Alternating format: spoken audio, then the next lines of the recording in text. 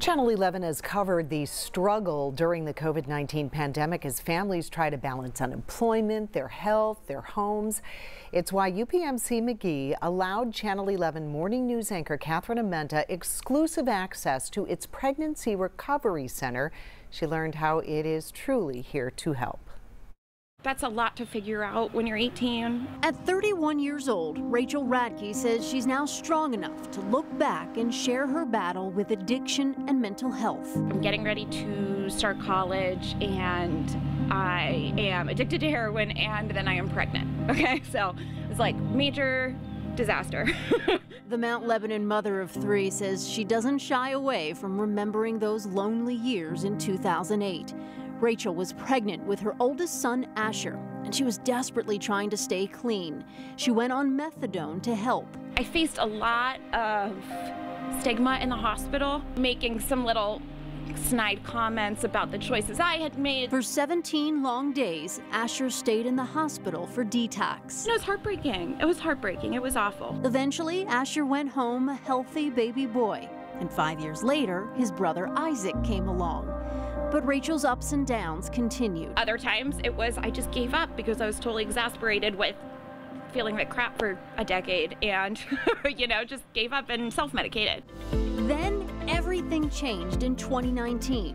Baby number 3 was on the way. Rachel had a job, she was doing well in school, and was staying clean with the help of Suboxone. But she was scared it wouldn't last. And that's when her doctor recommended UPMC-McGee's Pregnancy Recovery Center.